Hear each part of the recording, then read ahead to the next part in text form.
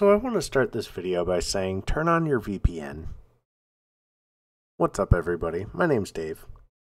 I'm making a video for you all today and I have blacklisted myself from the Amazon AWS servers.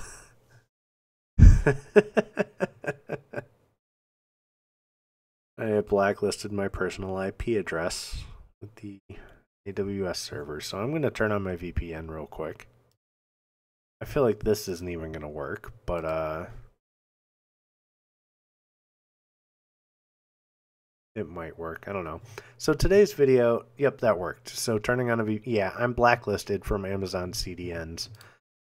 So I'm getting this result for everything, which means I'm blacklisted. But if I refresh, all access disabled. That means, well, yeah.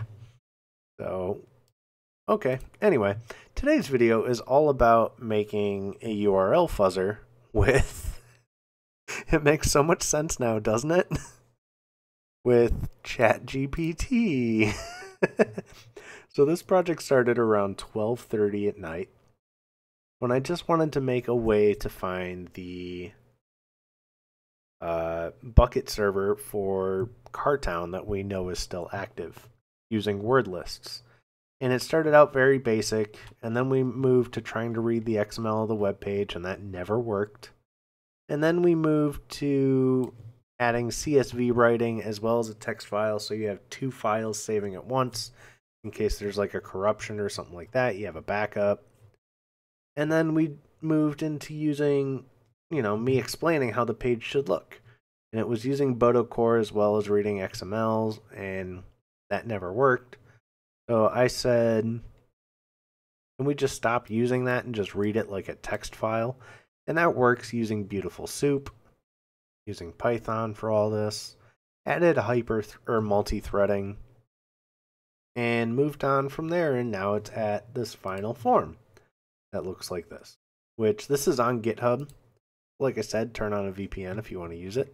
So it's a very simple script. And I'm sure there's things I can add to this, like make it work with anything, but this is a subdomain fuzzer. And honestly, you could turn this into anything. I'm sure I can make this an overall fuzzer that works for everything, but I don't feel like it.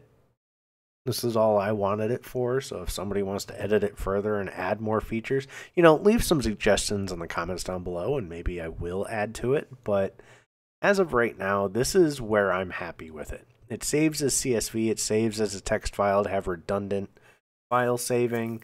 I'm going to change this to 4 threads. But yeah, it's pretty simple. And the way you use it is you just simply cmd python bucket finder.py. If you don't put a word list at all, it'll just run a random word list. If you want to use a word list, you do word list apple.text, and then you can do your threads for hyperthreading and do like 8 or something like that, and it'll just run through. And then, my main IP is now blacklisted, so I can't open these, but working bucket versus non-working bucket or private. So, pretty useful. It would be useful with a better word list for finding video game stuff, I'm sure.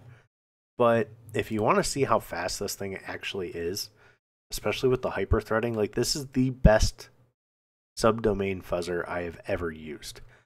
We can go Python bucket finder.py.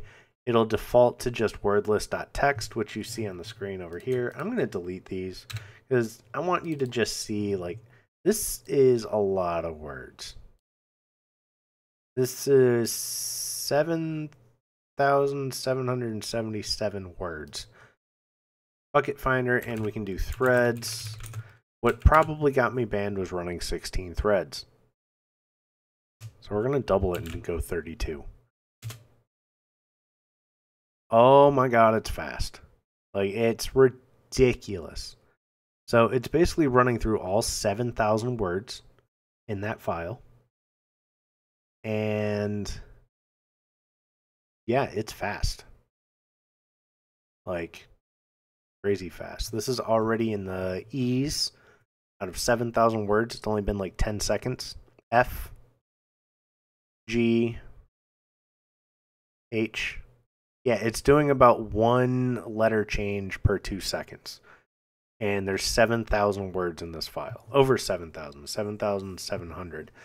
So it's no joke fast. I could probably run this way faster and do like 128 or even 256 for threads, but I don't understand threads, so that's why I only did like 32.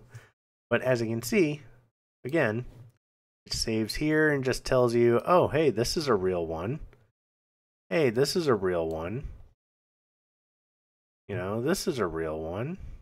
Did I just see aliens? Yeah. I don't want to go to it anyway and just see what it is. But yeah, it saves it. It does it well. That's all 7,777. But it did time out because Amazon got mad at me. So yeah, it did all that. It wasn't even 2 minutes. That's why I didn't edit this or that part of the video. Working bucket. Zombie. Ooh, I want to know what's on zombie. Hold up. Fun. An Android game. Is there an APK in here? No, it's just Android patches. Wonder, what are you? And this is the fun of searching buckets, in my opinion.